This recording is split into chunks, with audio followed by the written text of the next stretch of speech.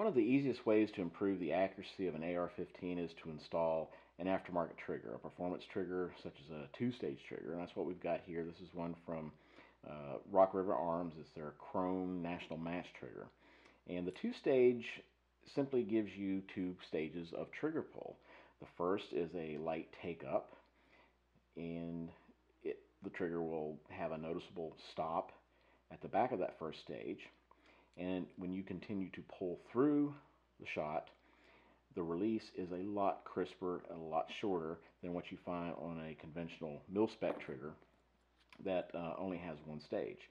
This is a lot longer and tends to be a lot rougher or crunkier than what you get with a nice performance tuned trigger.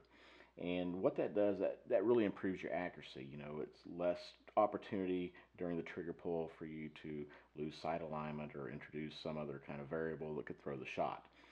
The good thing is replacing a stock trigger in an AR is really simple. You know, you've only got two pins that are holding it together. You knock them out, replace with your upgraded trigger assembly, put the pins back in, and do a function check, and you're ready to go. So we're going to show you how to do that right now.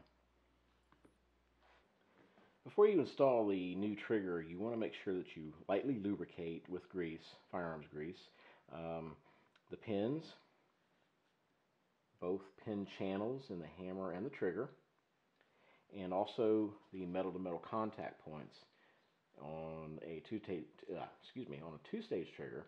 That's going to be here, here, here, and here.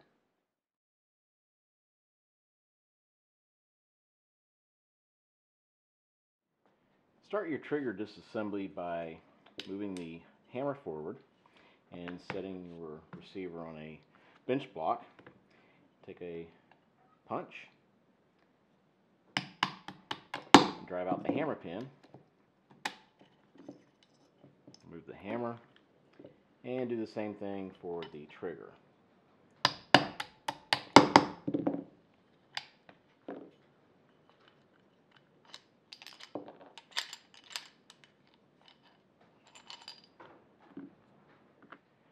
When you're installing the trigger, make sure that the two spring arms are in this forward position when you put it in.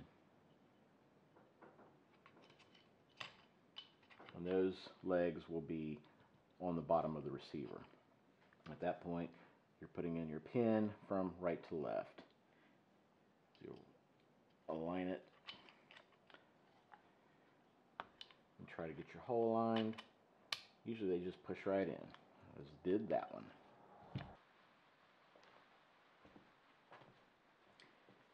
To install the hammer, the legs are actually going to go backwards, and they're both going to sit across the trigger pin. So install it in that orientation, and then you're going to have to put some pressure and twist that hammer. And the idea now is to line up the pinhole so that you can insert the pin. Give it a little twist around, get to a point, and you should be able to possibly hammer it in place. Sometimes you have to do a little twisting and alignment midstream just to get it going. Always use your nylon end of your hammer, and we're flush.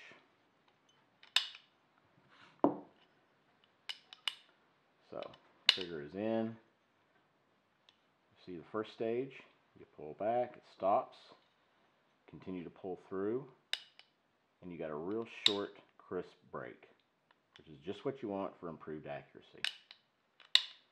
Now again, whenever you're installing a new trigger setup, make sure you put a little bit of grease on the pins as well as the pin channel through both the trigger and the hammer. And that should set you up for improving the accuracy of your AR.